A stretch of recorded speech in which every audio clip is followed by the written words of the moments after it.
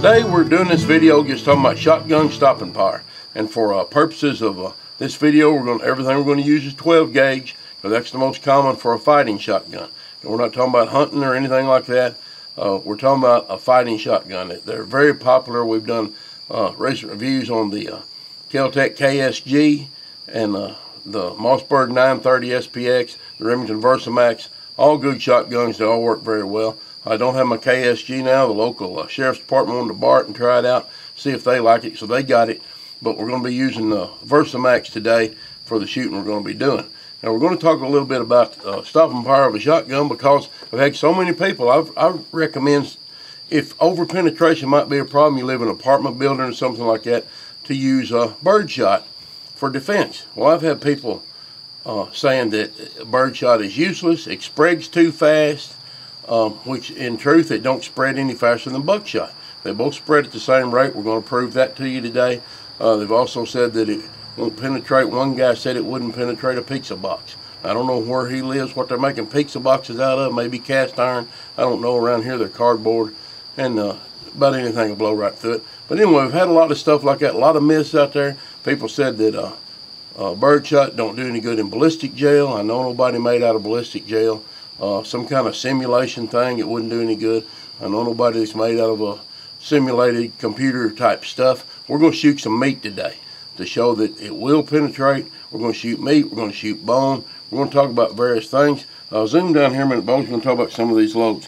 One of the best combo loads is that I like is this Winchester PDX-1, and with it you get a 1 ounce slug, and on top of that you get 3 double-aught buckshot, plated buckshot. And the way it patterns on target, you always get the slug in the middle, and the 3 buckshot are circled around it like a satellite. So if you don't know if you want buckshot or slug on a combo that you got both at the same time, you got that.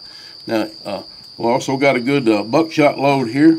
This is the Federal 9 pellet 2 3/4 buckshot load. That's the most common, what most people uses. You can go to 3 inch, you get a 12 pellet. You can go to 3.5 inch. They've got an 18 pellet now. Well, most people use the 2 3/4 because you got the 9.33 caliber buckshot. They do a good job. Now we'll talk a little bit about the birdshot. If over penetration might be a problem, if you're afraid something might go through a wall and kill your neighbor, sometimes where I live, sometimes got grandkids down the hall or something. And I use in my personal shotgun I keep by the bed is loaded with birdshot. This is the Remington STS load. It's a target load. It's 1 1/8 ounce of shot, and that at a typical cross the room distances, that 1 1/8 ounce, which is in this size shot, is a little over 400 pellets hits in one cluster, and it's about 500 grains or better of weight, and it's going to hit in a cluster and do a good job. A lot of people don't believe that, so we're going to set out to prove that today. And we'll talk a little bit about shot sizes. Bo, zoom over here on the board a little bit. Those shot sizes we was talking about. Now this is to scale, but it's not actual pellet sizes that we've got here. Now, like for your buckshot, number 4 is a good load, and the FBI used to carry that. I don't know if they still do or not, but number 4, you get more pellets. You get in a 2 3/4 inch shell, you'll get 34 pellets of number 4, which is about 24 caliber, as opposed to 9 pellets of the double-aught. Number 4 is pretty devastating. Now, if maximum penetration is what you need, then go for the bigger shot or a slug. But if not, number 4 is a good combination between the small sizes of the birdshot and the larger 33 caliber double-aught. Number 4, like I said, is 24 calibers, 34 of them in the 3 inch shell. You get 41 of those. So that's a lot of shot going out there. It's more weight because the way they load into the shell, you can get more of them in there. Plus you got a lot more hits. Anyways, that's some real good choices, and you can go anywhere in between. You don't have to choose either double-aught or either birdshot. Like I said, you can get the number 4 buck, or you can get some larger birdshot, like for hunting turkey loads and stuff, like number 2 shot, BB, number 4, things like that penetrate really well. But anyway, there's a lot of choices in shotgun ammo, and at close range, there's nothing more devastating that we can legally own than a shotgun for fighting. Now, one of the myths that has come up in the topics here lately is that birdshot spreads too quickly. and that's false. It don't spread any quicker than does buckshot. Now we're standing here, a typical across a room, nice big room, about 21 to 25 feet. Your bedroom, you know, could be about half that. But we're going to show that it don't spread out. You know, people have said that it'll spread so much you only get 2 or 3 pellets in the target. That's crazy. So we're going to shoot a little. We got a Remington 1 1/8 STS here, a number 8 shot. We're going to shoot that first, and then we're going to follow it with a 9 pellet buckshot load, double aught buckshot. We're going to impact the target. The first shot will be the bird shot. The second shot will be the buckshot.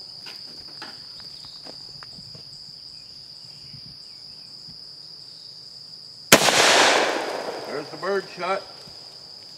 There's the buckshot. Now, as you can see here, at that distance, they both got about the same spread. You get a few pellets out here on the bird shot, but the main wad of them, and this is an open bore choke. It's not any constriction at all to this choke.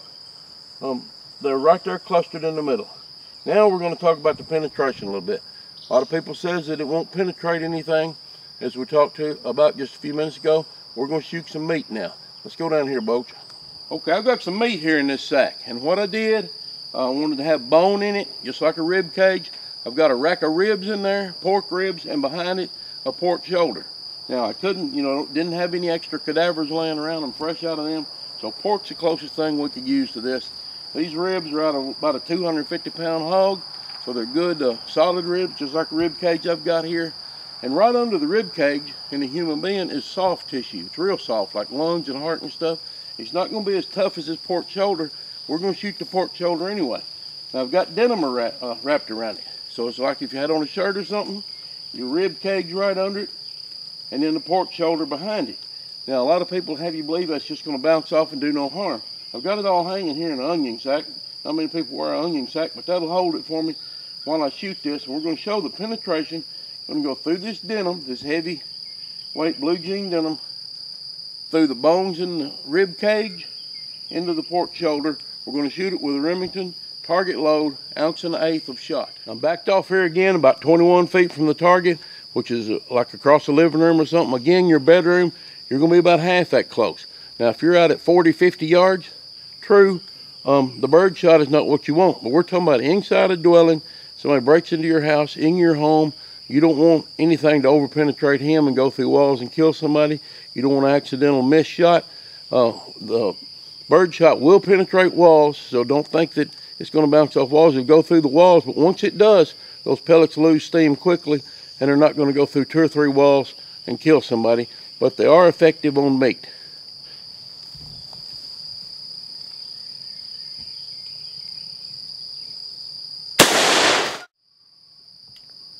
Now you can see the surface wound right here. It blowed this denim apart. You can see the hole down in the meat. We're going to cut it open. It goes against everything I believe in to run $25 worth of good pork.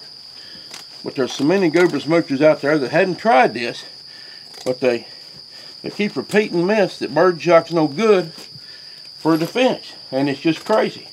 It makes holes in meat. It makes holes in flesh and bone, and we're going to show you this. Now, here's a rack of ribs, and you can see a few pellets dispersed around here, but most of them are there in the middle.